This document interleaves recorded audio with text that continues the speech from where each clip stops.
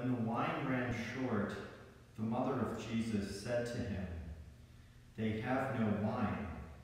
His mother said to the servers, "Do whatever he tells you."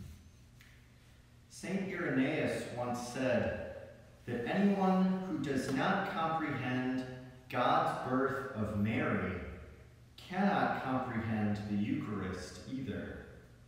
And this makes sense, for weighed down as we are by the effects of original sin, our tendency is to turn God and faith into an abstraction. The concreteness of the Eucharist is given to us precisely to prevent us from that error. And it all begins when God takes on real, human flesh in the womb of Mary, the Mother of God. Father Raniero Cantalamessa, the papal preacher, reminds us that the Latin for mother, mater, comes from the word materia, where we get words like matter and material.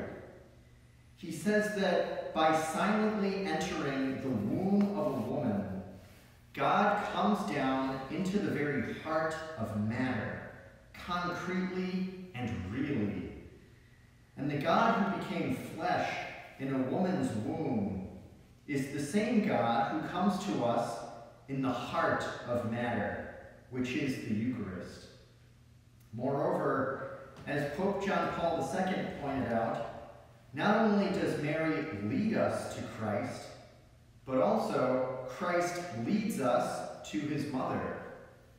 As the Catechism expresses it, Mary's function as mother of men in no way obscures or diminishes the unique mediation of Christ, but rather shows its power. A woman named Cheryl Carter decided to adopt a young African orphan named Mohammed after learning about his plight while watching television. When the complicated process was at last completed, Mohammed did not understand the concept of adoption. He thought he was being brought to the United States to become the woman's servant.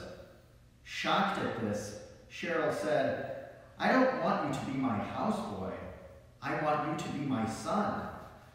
The boy replied, "I don't know what that means, but if you teach me, I will learn." Christ leads us to his mother so that through her maternal mediation, we will learn what it means to become God's sons and God's daughters. She leads us to the fruit of her womb, the Eucharistic Jesus, whereby we become truly his brothers and sisters.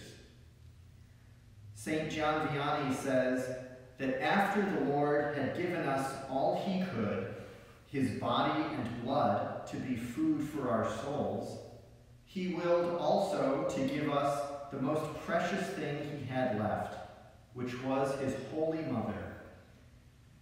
One gift leads to the other. St. Germanus of Constantinople called the Blessed Virgin Mary the table of food that fills us who are perishing through hunger with the bread of life. Let us pray. Loving Father, in the mother of your Son, the Godhead is joined and kneaded into one dough with our humanity, so securely that this union could never be broken, neither by death nor by our thanklessness. May we always reverence these inestimable